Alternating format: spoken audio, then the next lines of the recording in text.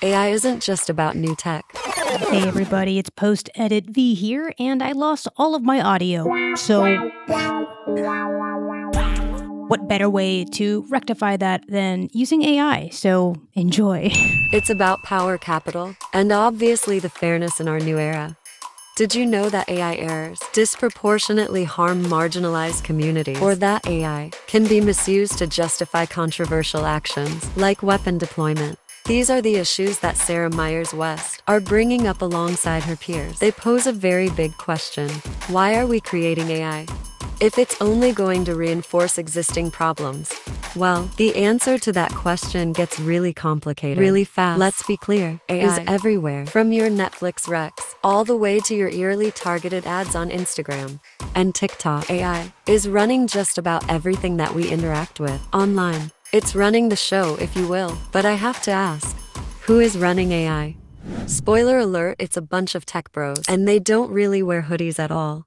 Well, for now, take a moment just to consider this. Representative Ro Khanna brought an array of prominent academics to Capitol Hill earlier this year to discuss artificial intelligence, specifically about the legislation they hope to craft. The lawmaker called this move a corrective move against big tech companies, which is a little bit ironic, considering a new report found that most of those people in attendance were actually those that had ties to big tech.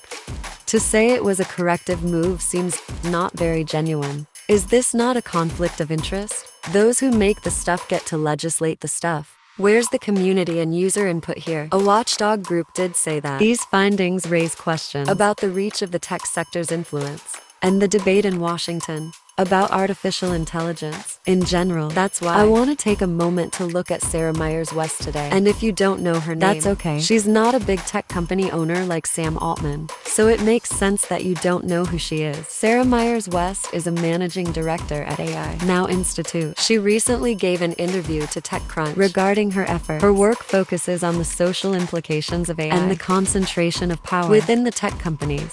You could say that she's been on the front lines, from the US Federal Trade Commission to global policy forums. She keeps questioning, what exactly are we heading towards? She describes it as a tech-driven dystopia.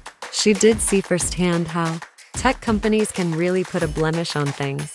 She witnessed as tech companies show up around the world that claim to change the political landscape in Southeast Asia, China, the Middle East, and elsewhere. She even wrote a book about big tech companies and their promises to these countries that never materialized.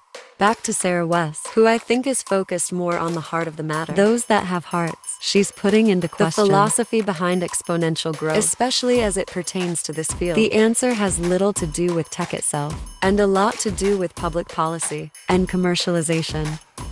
As I said at the top, AI disproportionately harms marginalized communities. Studies show that AI in healthcare, for instance, can misdiagnose diseases more frequently in minority populations, or that AI can be used to justify some pretty shady things. All technology is dual use. Like Google CEO Eric Schmidt says, he predicts AI data centers will be on military bases, surrounded by machine guns. His quote does continue, all of these inventions can be misused, and it's important for the investors to be honest about that.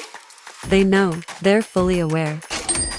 Just last year, a giant group of tech leaders from Anthropic, OpenAI, Google, you name it, they all warned about the threats that AI poses to society. In that meeting last year, they did mention that AI systems could pose a threat to humanity, and it could be deadlier than pandemics and a nuclear weapon itself. Here's a statement from the nonprofit Center for AI Safety, and it reads, quote, mitigating the risk of extinction from AI should be a global priority, alongside societal scale risks, such as pandemics and a nuclear war. So I wasn't exactly parsing words here. Circling back to beginning of this video, should we only allow the biggest influencers in technology, the big tech companies, run this AI show? What's the chief concern? We know that this error-prone technology is just that. It is error-prone, and we know from independent research that these errors are not distributed equally. Say what you want, I know that AI is dope. It's here to stay, and I will continue to cover it as positively as I can, because I can see a positive application for AI.